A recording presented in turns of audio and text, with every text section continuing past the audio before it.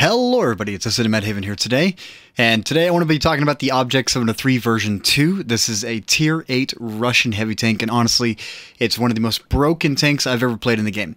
I've put 40 matches inside this tank, and my W&8 is only 2700 across the board inside this tank. I have been getting a little bit focus fired inside of it because I am playing extremely aggressive. And I've been trying to get in tier 10 games inside this tank. I've specifically been trying to avoid tier 8s as much as possible, except for the replay that you're going to be watching today. It is going to be inside tier 8 because it was one of the better matches I've had. I've had a 7,000 damage match inside this game. I've jumped over to Discord. I've asked a couple of people their opinions on it, and there are a lot of people that all agree this tank is absolutely overpowered.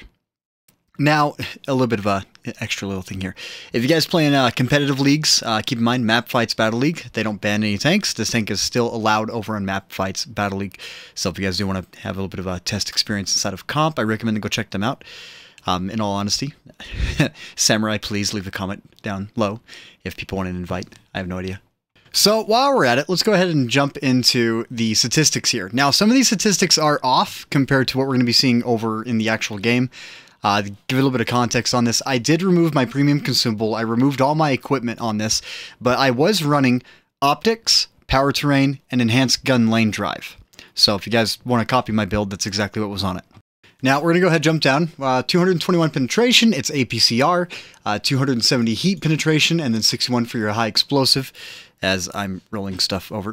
So if there's like a little bit of grain of sand on my desk pad, everything gets really weird. 390 alpha, giving you 780 total for your alpha burst if you want to do your double shot. 530 damage on top of this with 1,500 hit points, really chunky here. Along with that, 38 top speed and 15 reverse speed, making this actually pretty decently mobile compared to most. 350 view range. You are going to be required to take optics, born leader, situational awareness, and a premium consumable to get up to 448 meters of view range. 445 is the cap at the maximum distance you are allowed to spot targets. However, anything past 445 meters of a view range is considered anti-concealment, so it helps counteract those highly concealed builds. So rather than spotting them out at 240 meters from 445, you actually see them at, let's say, 330 to 340. Just depending on what your view range is going to be. Detectability range in this is 423.28. This does drop down as you start to put equipment on it, and it gets a little bit better for your stationary and your moving. So once you get a crew on this and you get born leader, everything else, it's going to be a little bit better. Now, jumping down to this, rate of fire, 4.38 rounds per minute. You're going to be looking at 165 module damage. That's pretty good. It's going to allow some ammo racks if you get the double shots just correctly. 2.49 meters of splash radius for anyone who really cares about splash radius. 1,708 DPM. You times this by 2 for 3,216. Your shell velocity is 1,150 meters of shell velocity in the APCR, 820 on the heat rounds, and 790 on the high explosives. 13.7 second reload. If you're going to be running a crew on this with rapid loading and a premium consumable, you're going to be able to get this down to 11.1 seconds. That way, both guns are at 11.1. And if you time it correctly, since this tank does not cancel a reload as it's reloading, because each gun is independent of one another, which does make this tank a little bit broken in my opinion. You can fire it as fast as a Chieftain if you really wanted to, or you can compare it to, let's say, like the E50M for alpha rating and then with a faster reload in terms of damage output per minute. So this thing does get a little bit ridiculous. 3.5 aim time. I do run enhanced gun lane drive, which does drop this down to 2.83 or 2.85. I can't remember off the top of my head what it was. You have 40 rounds of ammunition, 0.44 accuracy, but if you're going to be running steady aim, snapshot, born leader, all the others, you're going to be able to get it down to 0.36. You are going to be able to get it better if you wanted to, but personally, I don't see the benefits of running a vertical stabilizer because compared to the base accuracy of 0.53 during turret rotation, for how slow the turret is, the enhanced gun lane drive will help counteract this accuracy as long as you give it that extra half second to kind of click in a tad bit. 5 degrees of gun depression, 18 degrees of elevation. And then your turret armor, you're going to be looking at 220 with 120 in the sides, 90 millimeters in the rear. The top of the turret up in the forehead, we're going to be taking a look at that in a second, is 50 millimeter stick, so watch out for 152 millimeter guns. Not to mention, if you're shooting it in the face, it's going to be real easy to pin with at least 280 millimeters of penetration from APCR and 270 millimeters of AP. It will just tear through this like it's paper because it's effective 253 millimeters. What have you maxed out? Gun depression, everything else. 26 degrees on the turret rotation, on the hull rotation here. Now, did I pass the turret? I did, 20 degrees per second. You can get this up to 23.83 if you're going to be running rapid aim and a couple others. I did test out a couple of builds on this during the time I played it. Basically, it was every single 10 games I reset my crew, and then I did something else. I came back to it. Yada, yada, yada. Traded out a couple of crews, and you get the gist of it. It was fun. Terrain resistance of 1, 1.1, and then 2. I do recommend taking off-road driving on this to help get this a little bit lower. That 2 on soft terrain really kills this tank, and there's a lot of soft terrain in the map right now. Signal range is 730. That's for assist damage. Anything past that, you're not going to be benefiting from the assist, unfortunately. And this is a black version of the tank, so you are going to be getting an additional 75% on your experience bonus if you're going to be buying this in the base variant. Rather than the black version, this is going to be 100%, but you're still going to have the 50% additional total on your silver earn rate. 5% global earn XP, yada, yada, yada. Crew training, it's 100%, standard crew training. Anyways, jumping into the armor, we're going to be comparing this to itself real fast, 240. Let's max out the gun depression real quick. Let's actually go from the front with maxed out as I struggle to get it. There we go. Face this all the way at you. This is 280 millimeters, and this is what I meant by like 280 APCR is going to be able to go through this without much of an issue. Now, let's compare this to the Charlemagne, which is going to be something else. But before that, let's go ahead and jump into heat rounds, 289 millimeters. So against anything that has 300 millimeters plus of heat penetration, they're going to be able to go through your front if you're going hull down. Side of your turrets, you got this entire area is real easy pin with 300 millimeters. It basically your cheeks get really weak, and if you're struggling to do that, you can aim right down the center of the gun, or pretty much anywhere around the sides of the gun mantle. And from the front, it's 230 millimeters thick, so it's an easy penetration. The hatches, on the other hand, they are very difficult to hit, and they're 180 millimeters thick, jumping out to 170. This is 100 millimeters of side armor, and there is no under armor to overmatch if this is pulling over a hill or anything else, so there's no track and damage shots that you can pull off against this tank, due to the fact that it's just going to be auto ricochet the entire time as long as they're coming over the hill correctly. So that's something to keep in mind. There's a lot of tanks with under armor that you can penetrate and damage and permanently track them while dealing consistent damage. I probably have a lot of gameplay clips that show that off. Now, going against the Charlemagne, so a tier 8 heavy British tank. It has a 270 millimeter AP penetration round, which is going to then lower this armor down to 260, whenever you're using maximum gun depression, 250 millimeters of effective armor in the front. If you're going to be coming over a hill or firing at opponents, your best bet is always to slightly get a better angle as you're coming over or around anything. You always want to make sure that you're approaching enemies at an angle with your top plate. If you see people coming at you front and they're trying to use max gun depression over the front of this tank, you are going to be able to punish them consistently by just shooting into the top plate with a very decent AP round or high enough penetration of AP. Against heat rounds, this tank is going to be pretty decent against, just because this is effective armor against heat, especially if you're coming up at an angle. And, I mean, in all honesty, the Krievets is an absolute beast of a tank, and it's a super big monster. You got 60 millimeters of armor in the rear, so it's going to be, there's not going to be a lot of tanks that are going to be able to penetrate you in the rear with high explosives. The back of your turret, it's decent all around. I mean, it's against premium. Then again, you know, if you're getting shot in the back, you do have auto ricochet angles off the rear, so sometimes you'll be able to get some random auto ricochets coming around. And then if you guys want to have a little bit of a better idea here, 240 going all across the side here, you can kind of do a little bit of awkward angles in this, pulling and try and bait shots into the side of your turret, but it is risky because you are exposing a giant weak spot right here in the front right. And this is something that I've been trying to do because I do a lot of brawling, and this is a really fun tank to brawl in. I have over 200 matches in it on PC as well. Now, something to keep in mind about this tank is the ammo rack locations. They are underneath the turret and in the back of the turret. So these are positions that, let's say they're side scraping. If you splash them in the side with the high explosive, it's going to be a lot easier to, you know, possibly damage the ammo rack. If you're facing it from the front, aiming for the right side is actually a lot more consistent than it is on the left side. The left side, I haven't really felt it be ammo racked as much there, but shooting it from the right, I do feel like I ammo rack it quite a bit on that right side compared to the left. The back of the turret, though, if you guys want to get a view on the angles there, you can check it out in the armor viewer for yourself and get an idea for it in game. So, other than that, let's go ahead and jump into the replay. Actually, before we jump into the replay, there's one thing that you can do to really help me out. Drop a like on this video if you guys are enjoying it, or whatever it is. Leave a comment down in the comment section. It helps out a lot. Seriously, put a like down. I would appreciate it. I'll give you a head pat if that makes you feel better about it. And other than that, I'm done making a fool of myself. Now, the first match, well, actually, the only match I'm going to be showing off is on Sunset Coast. You know, the not-so-fun variant of Airfield. A lot of people are not exactly big fans of this one. For me, I enjoy it. It's not super bad. It's been around for a long time. They could probably redesign it a little bit. Then again, a lot of the maps could use a little bit of redesigning. But Sunset Coast is not bad. Now, in the time that I've been playing the 703 version 2, the fact that there is no interrupts on the reload like PC. I mean, if you do a double shot, you do have an interclip reload of 5 seconds. So it does kind of prevent you from just having that immediate 10-second reload. So if you perform a double shot, you are hit with a little bit of a penalty for 15 seconds to 16.10 seconds to get that shell back inside the tank. And that's kind of where the problem is going to be running into. Just because you do the double, and there's not really a real big penalty to it because each gun is independent of one another, and you're capable of firing left and right without really caring a whole lot. But I do recommend staying inside the single shot if you need to do a double shot because you want to catch somebody out trying to leave an area.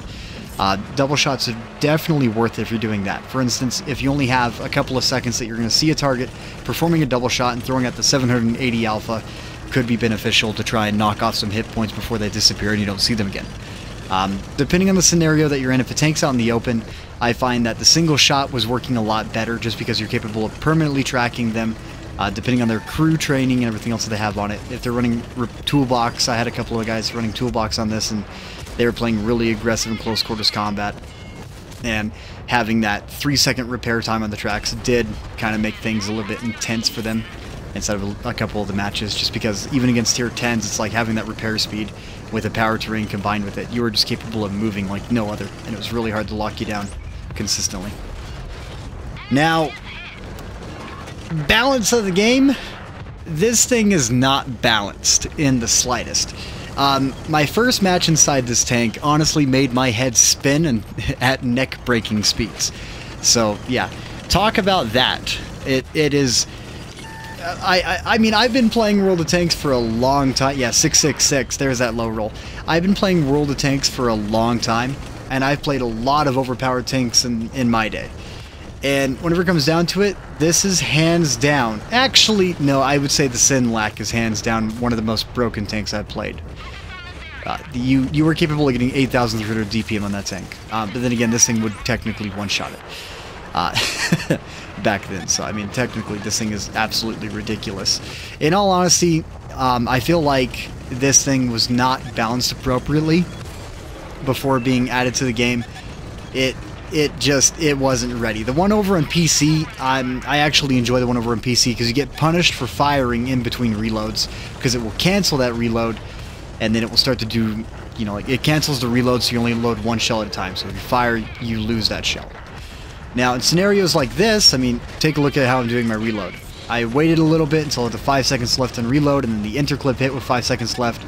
And I'm not really utilizing my DPM fully here. I'm actually trying to just bait shells in that lower plate, that 90mm of lower plate armor, which is super awesome. Krivets is amazing. I don't care. That tank is one of my favorites. Now, talking about just how abusive this tank is. The armor on it and everything else, I understand that it's a newer tank, but the hull's not newer. The turret is newer.